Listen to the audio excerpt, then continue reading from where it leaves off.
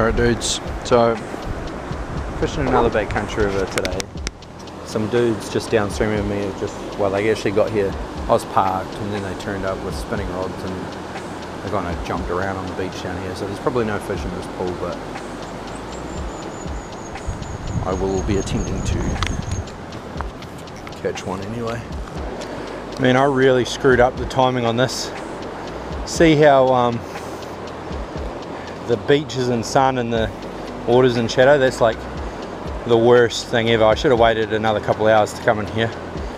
If you're in sunlight and the water's in shade, it becomes very difficult to actually see into. You get a high contrast thing going on and it just becomes really difficult. Why did I come in here so early? Oh, it almost died. Screw it, I'm just going to the next spot. Maybe I'll get it on the way out.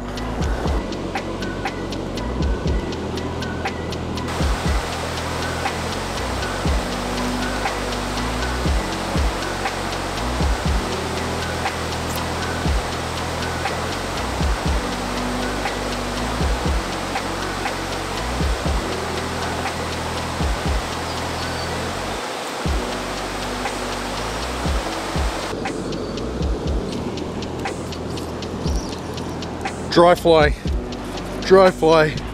Oh, this is the best day ever. I love it. He came from a mile away.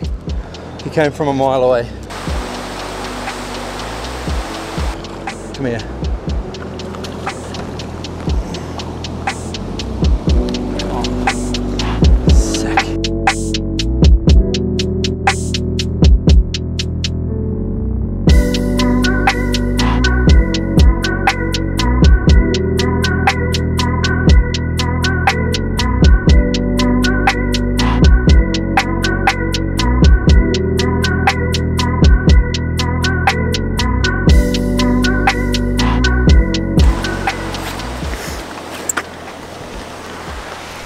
That was so sick. That fish came.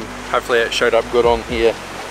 I know I didn't explain it before I did it, but I get really nervous coming in here because you only get a shot, maybe two per day, and I didn't see any fish in the first two pools. I was getting really sort of worried about it. There was another one, there was a bigger one, but I chose the fish that was in the better position to get a cast at. And it's only like 3 or 4 pound trout. That just, it never gets old to me. I love it so much. It just never gets old. I've come for a little bit of revenge. Hopefully this comes off. Probably going back about 20 videos or so to the end of last season, there's a video where I crashed my drone. I'm in that very pool where I crashed my drone. I was looking for it for hours up in these trees here. That's where I thought it went. But I actually found a cache file on my phone a few months later and it showed the crash. I hit this tree above me and then I thought I needed to go right to get away from it, so I just held right. And I thought I could hear it crashing and smacking all these trees up here, but it actually went straight across the river, and my drone is still up in those bushes somewhere. So that's why I couldn't find it that day. But anyway, I can see one fish in this pool. I don't think anyone has fished this river this year yet. I can't see any footprints anywhere, but I'm not seeing a lot of fish. I've only seen 2 fish. There's one over the back here. There's normally one right in front, which is what I was trying to catch on the drone last year, but I'm going to throw the drone up again. I'm not going to hit that tree, and I'm going to see if I can catch that fish over the back there. Alright, there's the drone up there. It's actually almost touching the tree.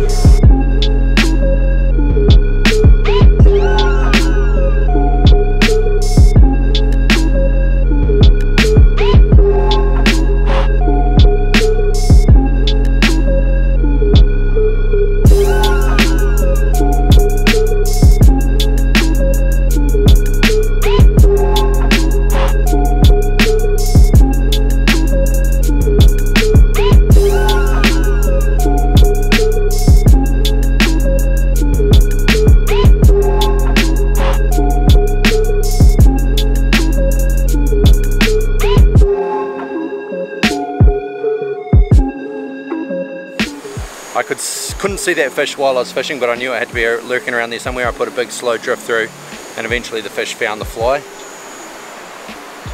But I felt the fish. It was on for probably 1.87 seconds and then off it came. Dang. Alright, so I only managed the one fish out of this river, but I am I've actually only got a couple of hours today to fish this sort of backcountry stuff, and then I've got to get back into reception because I've got some things I've got to take care of. But I'm going to go swing some flies on nymph, Tongariro. I've got an idea where there might be a brown trout in the Tongariro as well, so I might go and see if I can find him, and yeah, just have a good old time in the Tongariro this afternoon. So still more to come, stay tuned. Alright, I'm at the top of the Tongariro. I haven't been up here in ages. I've been fishing down lower in the river, or you know, Emial or wherever else. I haven't come up here for a long time, but there used to be a brown trout that lived up here, so I'm going to go see if I can find him and kind of just investigate the area, see how many fish are floating around and things like that, because I'm going to have to start fishing up this end because, well, that's where the fish are going to be. So yeah, Tongariro, see if we can find a brown trout, maybe nymph up some rainbows, and then I'm going to swing this lower part of the river, which I've done many times before, but I haven't done it in probably, feels like about a year. It's going to be good. Oh, I left my camera sitting on the rock.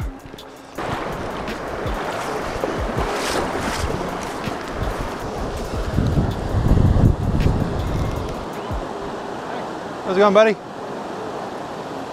Any luck?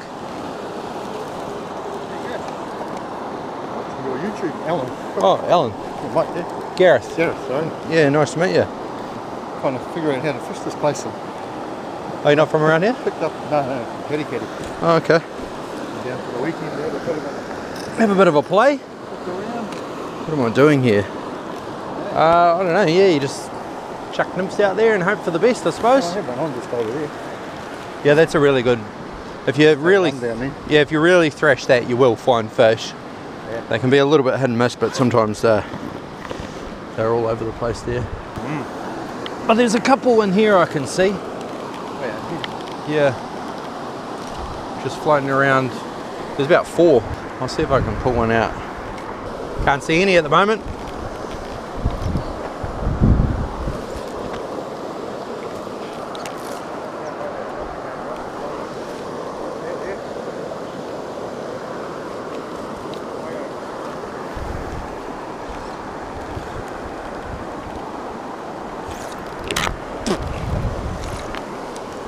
There he goes, one of them. That wasn't the one I was looking at.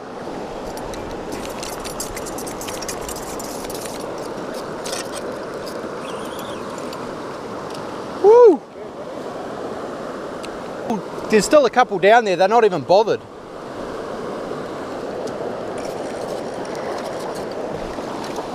It's quite strong, this guy. Cheers for the net. That's quite a good fish, actually, for this river this time of chill, dude. Chill, I'll let you go. What was your name again, sorry? Oh, Alan. So I was just like, whoop, and he's gone. Fish is gone, but just ran into Alan here. He netted the fish for me, and I lost the fish. It was actually quite a good fish. It's probably one of the better ones I've caught from the Tongariro in a little while, but there's another few in there. I reckon if you leave that 10 minutes, they'll be back on the tube. Yeah, I'm gonna go up here and see if I can find that brown trout again. I think this fish is effectively onto me. Dang! Thought I had him for a second. How's it going? Seeing on YouTube a lot, mate. Love it, cheers, bro. Yeah, Gareth's the name. Yeah. No, go for it. So can you see the dark shape right there? The rock that's just about out of the water there. Yeah. To the right of that, there's a big dark smudge. Oh, okay, yeah. There's kind of a channel, a deeper little channel there. Yeah, yeah. Throw it in there, and if you're far away, I'll tell you to remove it. Just, yes, that's close enough. That's where you want it. About 6 inches left of that, probably, actually, is the optimal position. Yeah, lucky last.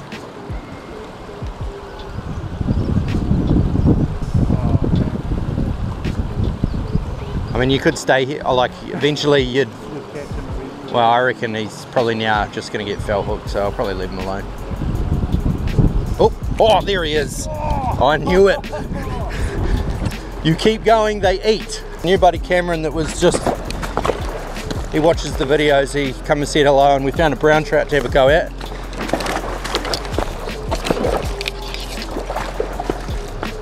And we have hooked him.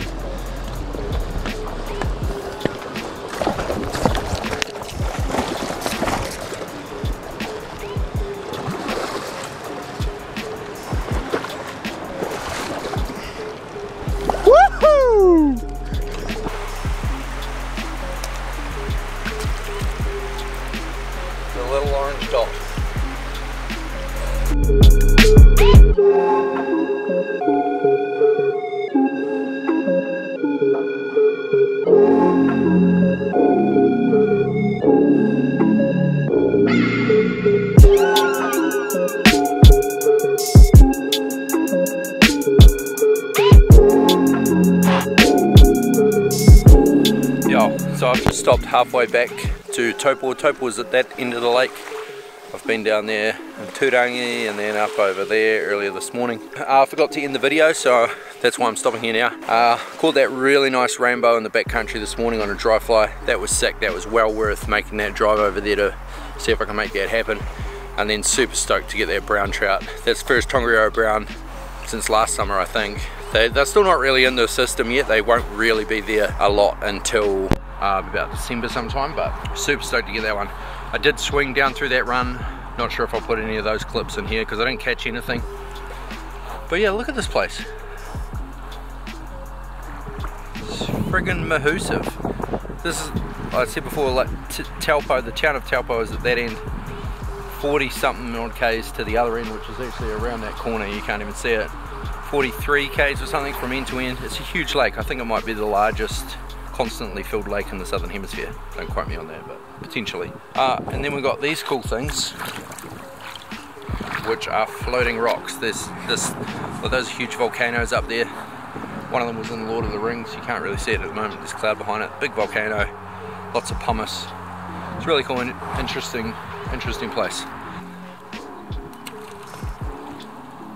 You have to take my word for it. It's definitely floating. Alright, thank you guys all so much for watching. If you watched it this far, like the video, subscribe if you haven't already, and I will catch all of you in that next video. Peace.